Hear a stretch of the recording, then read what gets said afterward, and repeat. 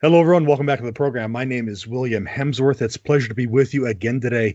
Honored to have my guest. He's been on a couple times. Always a pleasure to have him on. He has so many great things to talk about. He's the founder of freedomcoaching.net, helps men overcome porn addiction. And it's just a fantastic ministry he's doing. So I'm honored to have him on. Steve Pokorny. Steve, how are you doing today? I'm blessed, brother. William, it's an honor to celebrate with you this Easter season. So where Christ is risen and risen from the dead, truly.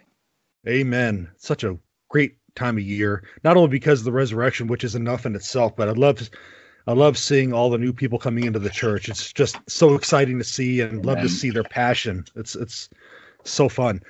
So what have you been up to since last time we spoke? It's been a few months, and you've been pretty busy. Man, it's been crazy. What God has done and blessed us, and for those who are unaware, Freedom Coaching is that which we work with those men and women who are dealing with a compulsion or an attachment to pornified images, lustful lifestyles, to help break them of that, and to do it in a permanent way, which is a total blessing. And God, over the past 12 months, has brought on our team four. So I'm not a lone wolf here anymore. There are four other coaches working with us. There's hopefully two more on the way. And we've been developing our own podcast. We have a 12-part series called Redeeming Our Vision, which you can find at redeemingourvision.com. Has been released after about 3 months worth of work, 3 years worth of work. So it's been a total blessing. Let's share a little bit about it. All right. So this 12-part series, what does it entail? Sure. So what this is basically walking us through the truth about the pornified culture that we live in. And the idea is that we are surrounded in what we call the septic tank, and we're all swimming in it. And sadly, many people are unaware of it. Right now, if you're coming from the Catholic side, I think some people are aware to a degree. But I always like to ask, how many homilies have you ever heard on pornography? How many of us have really examined what pornography is doing in our lives? So here in the 12-part series, we really go deep into some of the issues of it. But then we start to unveil, what is God's plan for our life? How do we find substantial, significant answers to this? And I think, of those who are aware of the problem, very few are aware of what do we actually do about it to actually solve the problem. And I think the series opens a gateway to really having that discussion about substantial answers to this. So there's many of them are in that series, and it opens up for a wider discussion that there's much more we can do so that we can live the life God is calling us to live. Okay. So is it meant to be like in a group setting or individual? What's that like? Good question. So certainly, it's multi-tiered for those who are interested. So certainly you can go and view this as individuals, but it's also designed especially for parishes and diocesan. There's a parish and diocesan license because we want to make sure that we can get this access to as wide an audience as possible. And a lot of it's to start the conversation. So it makes an easy way to be able to discuss it. So, and from here, like the title is Redeeming Our Vision. And the idea is we're all blind. We've all grown blind, especially from sin, but especially in the culture which we live that does not help us to see one another in truth. And especially through the idea that eroticized images, that's the only vision we have for life that's presented to us in many of the media forms. And we want to say that the church has a profound vision for love and life that really actually satisfies. And so when you tap people into and start having them really examine to question the reality that's presented in front of us, is this the way that life was meant to be? And I think if we're honest, no, which then begs the question, the ache, the hurt that we feel in our heart points us to something more. And through this series, I want to help people to get in touch with the more and then pursue that with their whole lives. And what we've seen through this series is just transformation. And I just one of the guys who was on in the filming of it, he was working the audio, and he was listening to this, and he pulled me aside towards one of the breaks, and he said, "This is really powerful stuff." And the more that I got to talk to him, I found out that he worked on a ship out in the Mediterranean. Because he was from that area, And so we can say he was a seaman, pardon the pun. And he, along with 12 or 15 other guys, when they were on breaks, what they all did, they all pulled out their phones and were looking at porn. Okay. So this is so very much epidemic of the culture, and especially, various places where people are isolated here. So we want to help to draw them into a deeper reality that God has much more for you. And so we want to invite them to come to learn what that is and to begin to live it. Okay. So how does that tie into your book? Because I know your book is very powerful as well. Overcoming a pornified culture, and I love that title because it speaks volumes. How does that tie in? Sure. So good question, William. So the book itself is called Redeemed Vision: Setting the Blind Free from the Pornified Culture. So you got Redeemed Vision is the book, Redeeming Our Vision is the series. So the book is a 460-page, well worth tome, shall we say? It's well worth reading. It's about 14 years worth of research, and for those who really want to go deep, please pick it up because it's well worth the read. But again, we're a very visual culture, right? And many people are, finding, can I just watch something? Isn't there something I could just watch? Here's where we've provided the option for that. And I want to make it very clear, though, the series does not replace the book because there are so many other concepts in the book that just there's no possible way we can get to all of them. So they're really going to work hand in hand in there.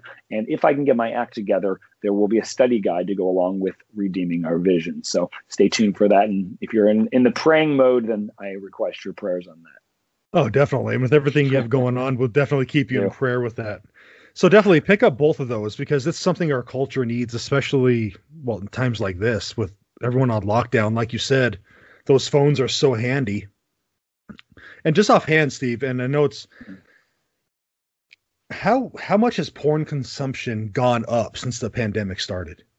Do you have any idea? Yeah, no, it's obviously has gone up. A couple of the stats that I saw, and this was very early, one of the early articles, I think it was from July. This is just one area of the globe, and they found I believe it was I think near Malaysia or two major things. So you have I think it's Malaysia or it's right around that area. They found that pornography consumption, actually child pornography, had gone up 267%. Okay, and this is a huge area. I think it was about March through May of that. So we're talking 2 months worth had gone up. And then I do know this is just the other about a week or so ago, Operation Underground Railroad, which is headed by Tim Ballard and his team, which has a lot of work in breaking down education on sex trafficking, but also going in to bust up sex trafficking rings, foreign and domestic. And in Taiwan, they found the single largest trove that they've ever, and they've been doing this work for 5-6 years now, I believe, of breaking down. They found the single largest trove of child pornography images. Okay, so this issue, if we're paying attention, is not going away anytime soon, especially with all the things that are coming out. I think 2020, and I try to look at this from God's perspective. 2020 has been a profound year of revealing, of God helping us to begin to see things, realize things aren't, or to quote the prophet, Steven Tyler of Aerosmith, right? There's something wrong with the world today. We don't know what it is. There's something wrong with our eyes. We're seeing things that aren't God's, and God knows it's not His. I'm paraphrasing there, right?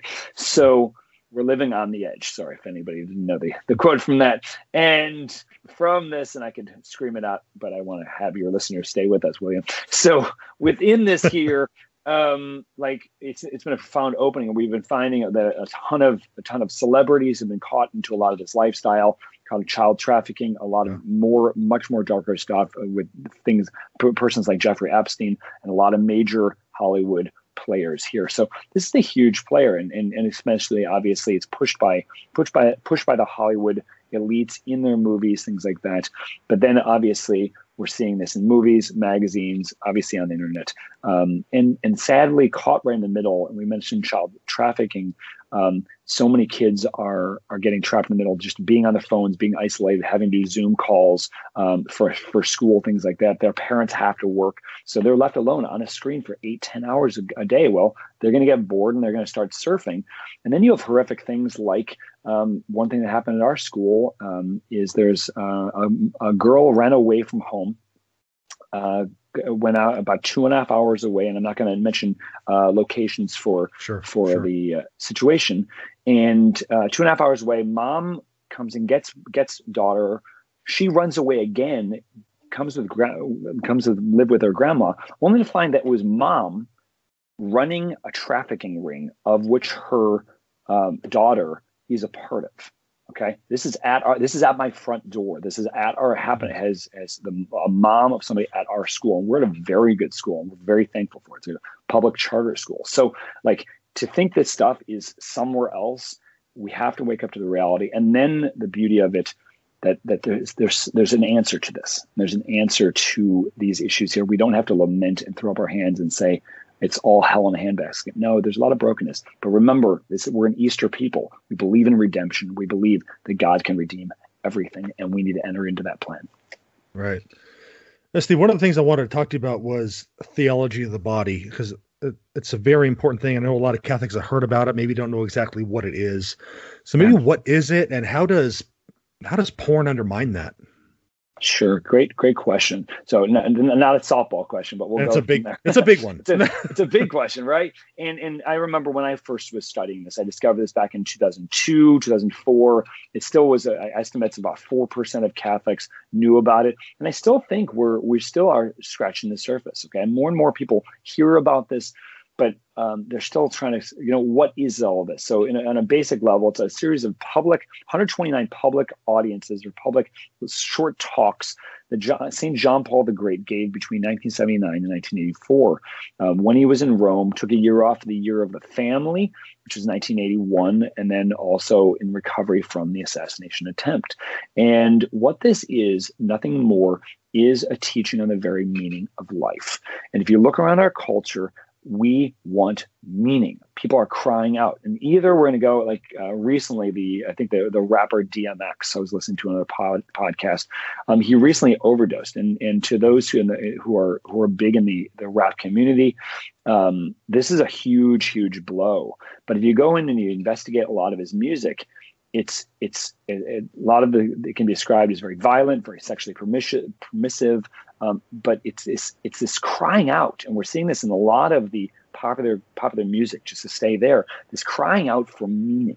Because if we don't have genuine meaning in our life, then we're going to think that life is meaningless. And just take one analogy, William, and then I'll be silent. So you can ask a follow up, and we'll go into pornography in a second. Sure. Is like our world says that there's no God. And thus we didn't come from anywhere, right? And we're becoming much more, not just a post-Christian era, but an anti-Catholic era, right? Where basically the idea that anybody who follows traditional Catholicism or even traditional Christianity is a threat to a person's happiness, right? And so the belief and teaching is there's no God, and thus we didn't come from anywhere. And on the other end is, when we die, our bodies are simply going to rot, and thus we're not going anywhere. And if you don't know where you came from or where you're going, where are you? You're lost. And so then you have in the middle here, right? We can find all these various different pursuits. One of those, for instance, is that drugs, sex, and rock and roll, right? Pornography being one of those, right? All these little pursuits here.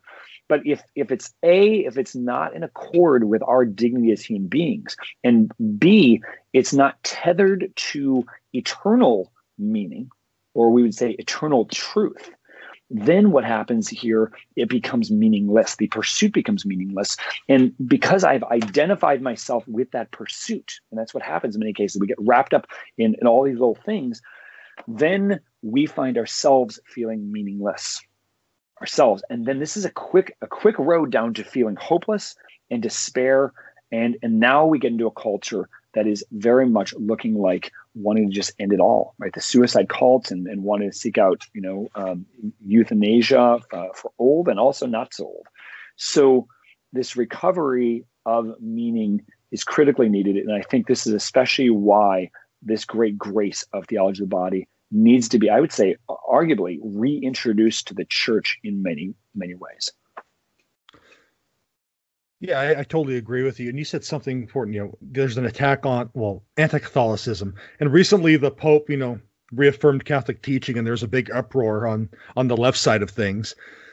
But more than that, if there's no meaning, if we die and we're just rotting away, what's the worth to us? Yeah. What does it matter? What's the meaning? So what's the meaning of life at that point? Then I guess, okay. Wow. I mean, what is the powerful? I mean, yeah. I mean, and that's the whole thing. We look at the horror of our lives, and we find that life has no meaning. So, and that's very dark. But let's flip it around. And we want to say there's a great light here. So the best way I can describe it is the fulcrum of history, not a what, but a who. The fulcrum is the linchpin of history. Okay, it's been said through theologians throughout the centuries that the cross. We oftentimes look at history through a linear lens. Mm-hmm. And what we want to say is we want to start looking through a circular lens, through the cross itself is what gives the ultimate meaning to life in perspective here. And what Jesus Christ does is he points us back to the beginning. That's where theology of the body kicks off, to discover what was life like in the beginning. We were created by God. We're good. We're beautiful. We are fallen, but we are redeemed, and we are bound for glory in and through our body. And William, I think this whole discussion about the body is critically important, right? Just take the issue of same-sex attraction. Just take this whole hullabaloo that certain, I would say, false theologians are pushing in the church, especially we're finding in the German, in the hierarchy of the German church, right. German Catholic Church, to say that same-sex that we should bless same-sex unions, right? And the Pope comes out and affirms a traditional Catholic teaching. And I think there's a whole lot to unpack there, and we can certainly go there if we want. But in here is this question: is what is the meaning of the body? Does the body have intrinsic meaning? The fact that that we see two halves of humanity created either male or female, that in certain places in Canada, if I'm Canada saying that publicly, I could be thrown in jail for that, right? And this is just what we want to say is reality. But the issue is we've reduced our body down to mere feeling. So if I don't feel what I look like in the mirror, then I need to change it. So and now it's not just the idea that maybe something's wrong. The idea is maybe something's wrong in a person's heart and head. Maybe that's what's going on here. Instead, the argument goes, well, if that internal stuff, what you feel is reality, so let's change the physicality. And these have profound implications, profound answers, right? Whereas, we started this conversation talking about pornography, right? Well, I like to say that the pornified culture is pursuing and is stalking our children. It is the transgender movement, to a very real degree, is hunting our children, to say that basically what you're feeling is your reality. And from here, then you have to change it. So we have parents who are going along with doctors' pursuits to basically mutilate the bodies of their children, these puberty blockers. And if they're made permanent, there's permanent sterility. And remember, adolescence is a confusing time. It's a painful time. But what we find is those, especially with same-sex attraction, studies have shown a vast majority of those children who experience same-sex attraction, by the time they're mid-20s, those attractions kind of work themselves out. But if we start messing with hormones very early on, we're talking 11, 10 years of age, 9 years of age. I've seen some articles on things. Those are irreversible. And then somebody like a person like Walt Heyer, which I recommend everyone take a look at, a man who was unhappy being born as a man, had a quote unquote sex change as a woman. And then he was educated in Berkeley. Berkeley is no fan of Catholicism, I would say. Right. But in his studies and things like that, finding and just being educated on this, those who experience this have many mental disorders. And doesn't mean the person's bad. I want to make that very clear to those who are hearing this, right? Those who have weaknesses or brokenness of hurt, pains in the mind does not mean that you itself are bad. It just means we're made for healing. We're made for wholeness. But if we are, but our culture wants to say that's the way you're born. That's the way you need to live this out. And that's your way to happiness. But more and more people are stepping up and saying, I'm not happy in this lifestyle, but I've done this damage to my body and I don't know how to get out of this. And I want to bring this full circle, William, that all of these come back to, ironically, back to pornography. You said something a minute ago. You talked about feelings and how that seems to have become the barometer of truth. Mm-hmm. Well, if that's the barometer of truth, then there's really no truth. Am I right? No. Well, my truth is your truth, and your truth is, your truth is your truth. My truth is my truth. And as long as you don't get in the way, then we'll be fine, right? Well, what if my truth says that your truth is a lie? Well, then let's just take a Planned Parenthood approach and kill you, right? I mean, is that not what it is, right? That's again, we're hitting a whole kind of shotgunning a lot of issues here this morning. Think about it, and it wasn't the intention, but it just happened to work out that way. Spirit, right? I mean, you admitted here, like we couldn't get this podcast started for 5 or 6 times on here. I think somebody doesn't want us talking about these things, and we need to. So, think about it, right? The pornified culture says that your value is based on your sex appeal, what you can provide for me, how you can go excite me and things like that. And if you don't have that, then I can discard you. I can devalue you. I can even kill you. Is this not what we say when a woman, something goes right with the sexual act and she gets pregnant? Okay, she's in a tough situation, and the man says to her, "Just take care of it." Right? It's not because of women that abortion exists. It's because of men who don't have control over their passions. It's because of men who don't know what love is. And then you have women who buy the same lie, who their value is based on their sex appeal, that if they have a little too much weight here, or God forbid, I now have created space for another person, or I have the space and now this other person is here. We're gonna take what appears to be the simple answer. But remember, God always forgives. Man sometimes forgives. Nature never forgives, right? So and this is countless stories of women who have regretted their abortions, of health issues that come from there, of breast cancer and of blood clots and lots of different things that have come from this, blood clots, especially from the hormonal contraceptive pill.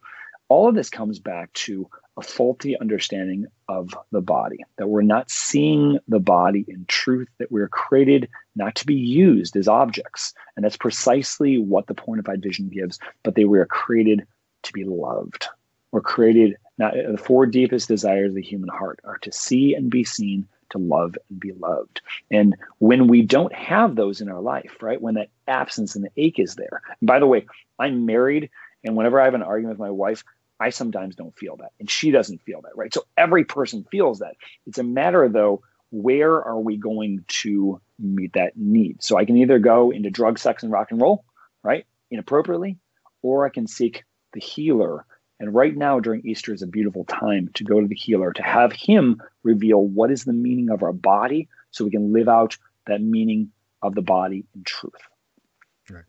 So you said it all goes back to porn. So it all goes back to seeing the opposite sex as an object of use then, instead of for what they're created for? So I would say that's part of it, William. That's really, really important. So there's probably more than 2 here, but let's hit on 2 avenues. Obviously, one, what does pornography do? Pornography is training us to view the other person through the lens of use.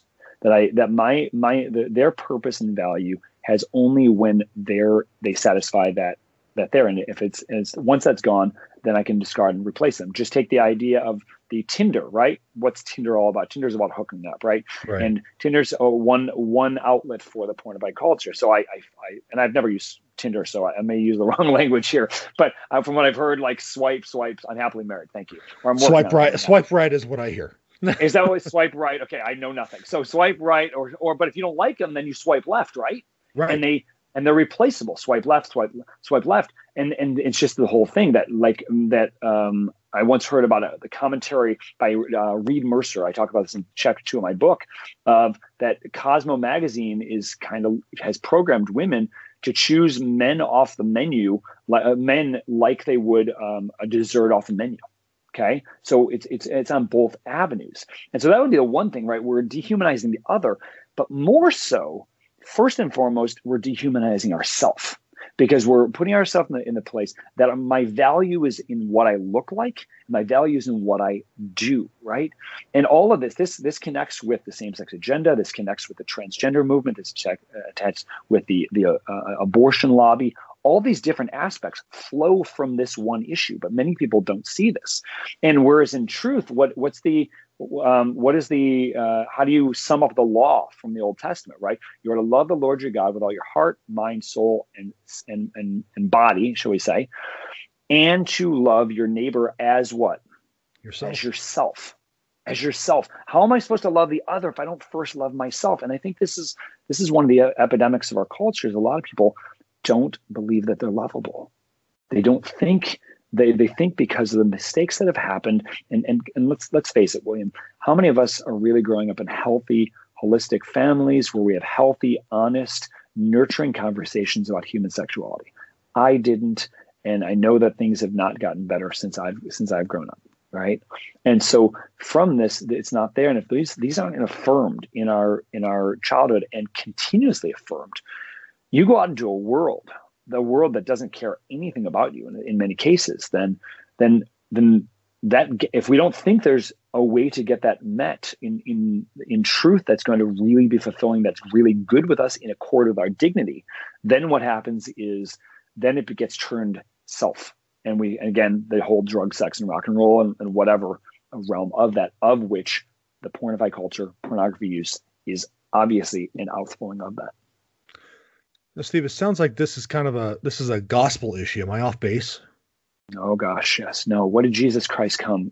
What's the good news of the gospel? Jesus Christ came to give us more rules and to make us unhappy. Right? Is that what he came for? No. Jesus Christ came to set us free. I came to give sight to the blind, to unleash prisoners from their chains. Paraphrasing Isaiah 61, which is the first reading that public reading that Jesus does in the synagogue where he's at, right?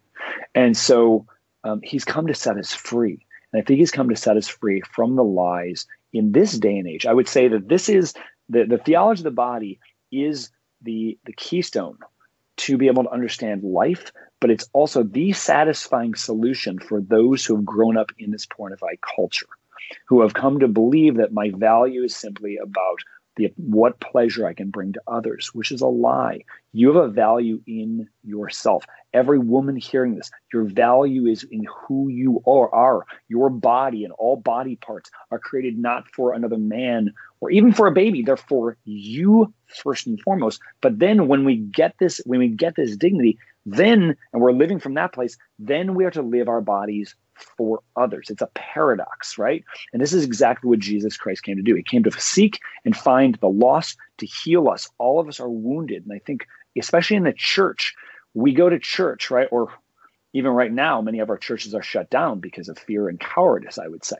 And from this here, you are, what we're supposed to be hearing in church is this liberating message of liberation. But many times, the homilies are esoteric. We're not hearing this. And I would argue that many of the priests out there have some issue with pornography themselves. Okay, it's not every priest by any means, but it's a number. And it's not a small number. We work with, I think there's 3 priests we have as clients, right, in freedom coaching. So this is an all hands on deck issue. But the gospel is liberation. And what the theology of the body does puts flesh on the gospel. What does it have to do with me? What does it do with my body? How does this unveil the meaning of life? And when we get this, William, when we get this, it's like life comes alive and hope is restored. Because meaning is restored. And it's not just meaning here on earth, which is really important, but it's also because it's pointing us to heaven. And this changes everything. Steve, what can you and I, as individual Catholics, do not only for ourselves, but to help the culture around us with these issues? Good question. Besides the William Hemsworth podcast and coming on here, No. right?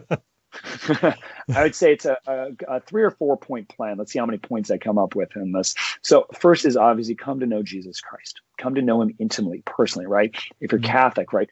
Get to Mass, get praying there, go to adoration, pray the rosary, do these things, but especially contemplative prayer. Learn how to sit in silence. We have a culture that is a culture of noise that's trying to steal the ability to come in touch with these deep desires. And before those deep desires are there may be an ache, there may be pain here. And we may be, a lot of our clients that we work with in freedom coaching, they like to run stuff or ignore those uncomfortable emotions. And what that's pointing to is oftentimes for a lot of us, we've got trauma. Jesus Christ is the one who ultimately can heal that, but you may need a medium in the right sense of the word, not please don't go to a soothsayer or a tarot card reader. That's not what I'm saying. But like a counselor, a coach who's able to work through those and help with healing, right? So that the first is like, we've got to work with our own wounds. And obviously there's always going to be more to work on, of course. Second is look at your vocation. What vocation are you in? If you're single, then obviously developing your skills. And to quote Sarah Swafford, who said the best advice she ever got was in confession, where she was kind of discerning her vocation, where the priest just said, Sarah, run. Start running, start developing your skills, your talents, your gifts. You were created for some purpose here on earth to do good work. And as you're running, then and as you get into a kind of a good pace, then start looking around, right? Start looking around and see who might be running with you. And that might be your life running partner. Okay, I think this is important because too many young people get caught up in, like, especially the Instagram and the Facebook and I don't know, Tinder, or hopefully not Tinder, but Snapchat and all these social media, right, where I've got to look a certain way, I've got to be a certain way, I've got to have a certain flavor of the month right now, or follow the certain flavor of the month, instead of again coming back to your own identity and dignity, right? So you got to know that, right? But if you are, your vocation, you really feel you're called to marriage, are you preparing for that? Are you living that well? And then in your marriage, if you are married, are we striving to love as Christ loves? And I know, William, you and everyone, please pray for our marriage. I know I don't do this perfectly, right? I know that I hurt my wife with my things. And so we've got to learn a key word, and it's called forgiveness. And another key word, humility, humble, right? To know that we don't have all the answers, we don't have it all, but through God's grace coming together, learning to build this well. So obviously there's lots of resources for marriage. And I do recommend to married couples, if you have not gone to a marriage coach or marriage counseling, right? I don't care if you think your marriage is rocking awesome or it's not so awesome, get help. Okay. Get a tune-up, right? Say, go on retreat, something that can help to do this, because many times we're so focused on our kids instead of about our marriage, right? And when the kids leave, I think the kids are going to leave. I hope they're going to leave some point. Please, God, please help them get a house. Leave on the right way, right? I mean, I'm not kicking them out yet. But within this, right, then those kids leave, though, and you get an empty nest kind of thing, right? So you have that. And then obviously, our time with our kids is so important. A simple solution to this: eat together. The family who eats together stays together. The family who prays together stays together. Father Patrick Payton is the one who I came. Anybody doesn't know who that is, please check him out. Anyway, so doing those different things, creating the environment for intimacy. We're at a dearth of intimacy, and I think William, this circles back to our conversation in the beginning of this with the C-19 pandemic, right? Being out here and totally keeping us locked inside. And I think people are still afraid. And what it's done, it's created this environment of a dearth of intimacy. And our children are suffering for this. So what we have to do is, we as parents, we got to work even more fiercely to protect that notion, but also know what is the home life of their kids, the neighborhood kids that they hang out with, their friends they hang out with, right? It's an exhausting job, man. I am not perfect at this by any means, right? But getting our eye on the ball is really critically key. And then the fourth piece, I would say, on some level, right, find a good church community that you can be a part of, right? If there's funny business, silly stuff going on in church, get out of that place. Go find a church where you can worship in, where Jesus Christ is King, where it's faithful to the sacraments, faithful to the true magisterium, and helping us to grow in holiness, right? Is your pastor challenging you on those things, right? And that is a tall order for many places. It might mean that we need to drive several places. It might mean, if I know that some people like to go to the traditional Latin Mass. I'm Byzantine Catholic. We've got a small but mighty growing community, and really working to support each other through this. But then also on this issue of pornography, we got to talk about it. Bring it out. We have lots of resources. Freedom Coaching is one of those resources. Redeeming Our Vision, or the series redeemingourvision.com, and also the book Redeemed Vision. Highly recommend taking a look at these. But again, it's time to get aware and get educated and take action. One more question, I'll let you go, Steve. And you touched on it a second ago. Why, with porn being such a $1 billion industry, unfortunately, and it's out there, why are we so afraid to talk about it? Wounds, William. Wounds, okay. Right? I think we have, and then that opens up a lot of elements, right? A lot of areas we can jump into. And very briefly is, how many of our families, how many of our parents ever really talked about this stuff? They didn't, because they were ashamed of some of the wounds there. And then going on here, I mean, we're talking about at least 100 years of massive sexual wounds that was unleashed, at least in the 1920s, if not earlier. Okay. And so this has become commonplace. And then many of us also, I mean, we make excuses. We think our kids will be fine. The kids are resilient, right? And as long as I just safeguard them and block their technology, then they'll be safe. Well, they're going to go out into the world someday, and if we aren't having an explicit in the sense of a holistic understanding of the truth about sexuality, age appropriately, through like what the church teaches in the document, The Truth and Meaning of Human Sexuality, right? Which is builds upon the work of theology of the body, I would argue, and traditional, the full truth of what the church has always taught on human sexuality and love and marriage and vocational work, right? So, and I would say also, William, is we have a radically under-catechized populace in the Catholic Church. People just don't know, and they're not hearing from their parish. Encyclicals are not talked about in many cases, especially the encyclicals that came out from John Paul and Benedict. And so these things need to be rediscovered. So there's an old, I forget, I don't know if it's Kellogg's cornflakes that said, "Taste them again for the first time." So maybe we need to taste Catholicism for the first time. And most importantly, I would say, one of the answers is we've got to make Catholicism weird again, right? Go out and pray in public. Start talking to people about these things, right? Did you know the people that were really important in our faith, we like to take their bodies and cut them up into little pieces and pass them around the globe? Okay. Right. That's weird. What's that all about? Tell me more about that. Right. If anybody doesn't know what I'm talking about, we're talking about relics here, people. They're not live. They're dead. Okay. So we're not like that. But we do eat and drink flesh and blood. We're cannibals, right? No, Jesus Christ, he's alive. We're not eating dead flesh, right? So those kind of things need to be brought out here, and we need to get educated. So a simple way to start this, not to overwhelm anyone, learn something. So, and I would say get educated about the pornified culture and how we can actually solve it, of which there's a lot of resources here with Redeemed Vision and Redeeming Our Vision. Great. Now, Steve, what's your website and how can people get a hold of you if they need to reach out? Awesome. So freedom-coaching.net is the website. Instagram, LinkedIn, Facebook. The handle is Redeemed Vision on there.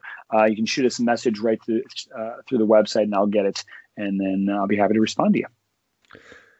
Great. Now, thank you for coming on. I know we talked a lot of different topics, which was fun, but it was fun. But thank you for coming on, and thank you for all you're doing for people out there. I see those testimonials and they're fantastic.